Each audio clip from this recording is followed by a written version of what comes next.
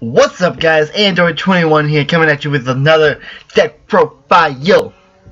I don't know why I did that. Anyway, today we're going to be going over my Gotenks deck that will be going up against Sun Ragnarok's Trunks deck in a future video. I'm not sure when yet.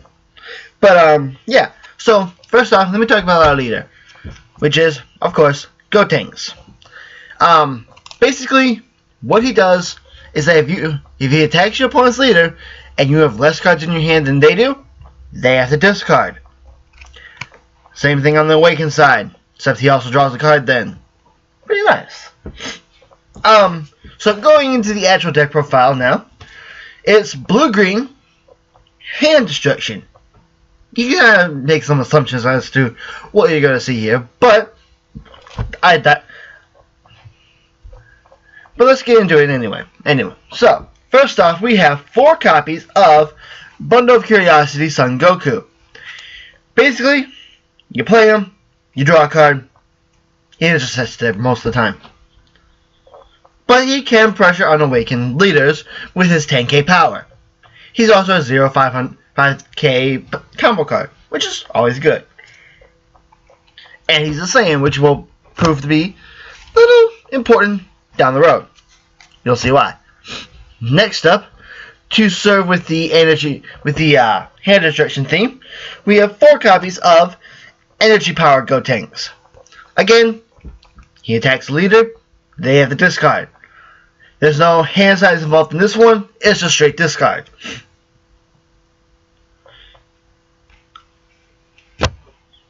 Moving forward, we have 3 copies of Super Saiyan Gotenks. Figured I'd just lump the 2 together, they're both Gotenks. Anyway, he's a 5-drop that can evolve for 4. And then he has Double Strike.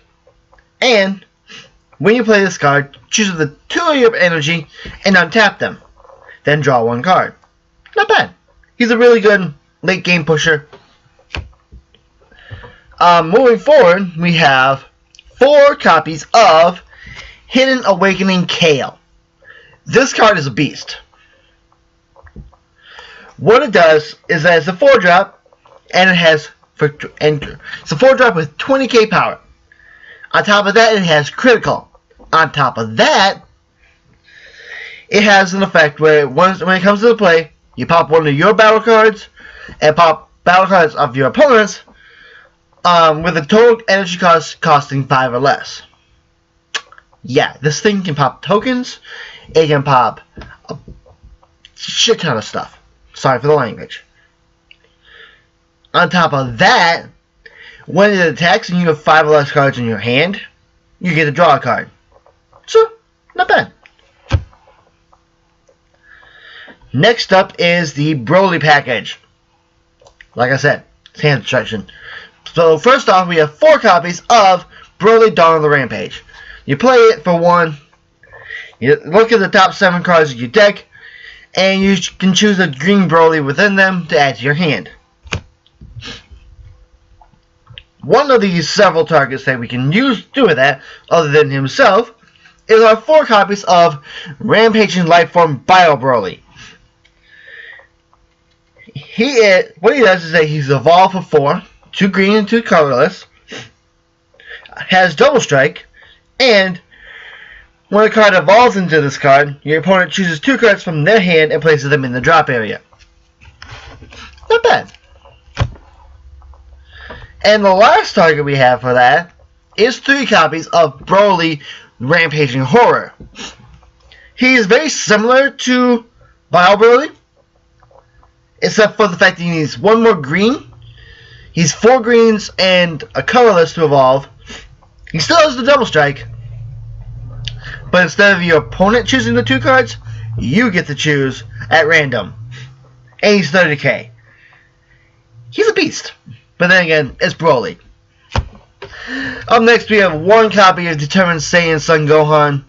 I would be running 2 if I had another copy. But what he does is that he's a 4-drop with critical, which is, again, huge. And when he comes into the battle area, when you play this card, choose up to 1 of your opponent's battle cards and KO it. That is huge. Since we do have a green leader, the next card should be kind of obvious. We have 4 copies of Trunks Protect Your Children. Again, like I said, it's obvious. You're running the green leader, you run the green 10k pump. You run a red, you run Vados. You run a yellow leader, you run the Doria. Yeah. Moving on to the blue side of things, we have 2 copies of the German Striker Super Saiyan Blue Son Goku. What he is pretty much just a couple extra negates in the deck. Because he has counterattack, play this card and negate the attack. Which, that alone is great. But he costs 4 normally. But he also has a permanent, which says, when activating this card's counter, if you have 3 or less life, you may place 2 Saiyans from your hand in the drop area. If you do, reduce the energy of this card by 3. That is amazing. You can literally pay 1, negate the attack, and get a 20k body on the field. Yeah. And everything we've talked about so far in the deck has been a Saiyan. So, you have a lot of targets for him. Up next is the only non-Saiyan in the deck. 3 copies of Ultimate Judgment Jocko. Basically, he's here to bounce combo cards that your opponent uses during your defensive combo. So, like, you can bounce Champa, which he'll still have the double strike, by the way, which is a weird thing, but anyway. But they won't get the power boost from him. But you can also bounce things like Tien, Raging Spirit Son Gohan, any of the ones that come into play when you combo with them, and stuff like that. Moving on to the extra cards, we have 2 copies of Full Power Energy. Again, just an extra couple of negates on top of what we would normally be running. He also can pop things like Saiyan Kaba, Energy Boost to Majin Buu, any 1-drop that people may be playing, or if they ever make a 0-drop battle card. Because, here's the thing. A lot of people think Full Power Energy can pop tokens. That is not true. Tokens have no cost associated unless the card making them specifies. No cost is not the same thing as a 0 cost. Keep that in mind. Which is why we run the Chaos. That's our main token popper. Next thing we have is 4 copies of Whis' Coercion. Like I said, you got the Whis, you got Full Power, you got the Goku. All of them are extra negates, which is pretty handy. Get it? Moving forward, we have 4 copies of Senzu Bean. This is our main counter to things like Metacooler. Our main counter to things like Gotenks tokens. So like Gotenks says that focus more on token spam than hand destruction. This is our counter for that.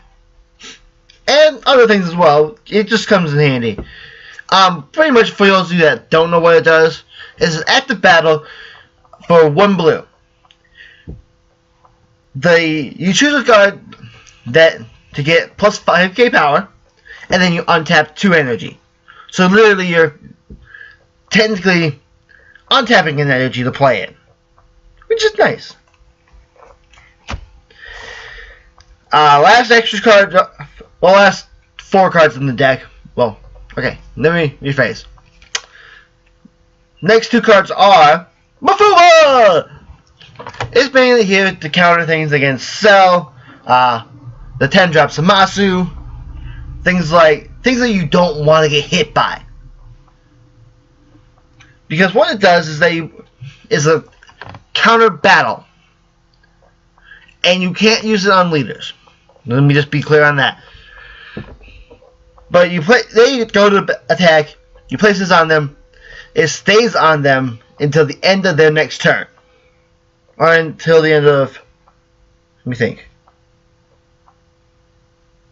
Yeah, at the end of their next turn. So, when they go for the next turn, they can tap untap whatever they attacked with. Pretty nice. So that's one less threat you have to worry about for 2 turns. And then at the end of the battle, the next turn, Lumafuba goes to your drop zone. And the last 2 cards in the deck are 2 copies of Furthering Destruction Champa. Now, this card is in here purely to give things like my Chaos and my Gohan Double Strike. Because Double Strike with crit, that's amazing. And that's why it's called Hand Destruction, because you don't get the resources if you get hit with crit. Yeah.